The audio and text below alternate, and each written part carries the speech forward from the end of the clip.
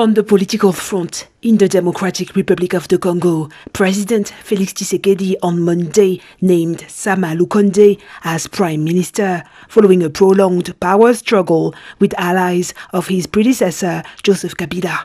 Considering the necessity and urgency by order. Article 1. Mr. Jean-Michel Sama Lukonde Kyenge is appointed Prime Minister, Head of Government.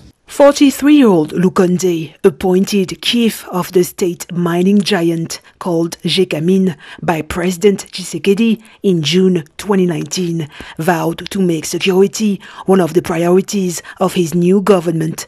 Security.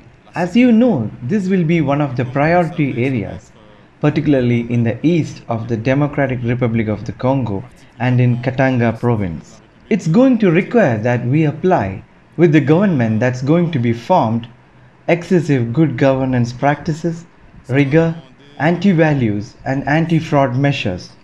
Lukonde succeeds Sylvestre Ilunga Ilunkamba, who was recently forced out after the coalition between Tshisekedi supporters and Kabila loyalists ended. He pledged to set up a government with greater participation of the youth and greater participation of women.